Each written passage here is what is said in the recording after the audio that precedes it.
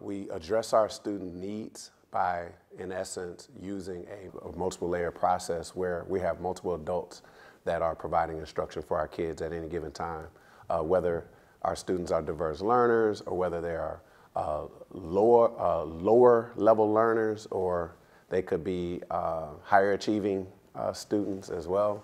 All of our students are receiving the sort of instruction that they need, and our system for providing that instruction is a team teaching approach, where those teachers have to work together in order to ensure that our students' personalized needs are being met with instruction.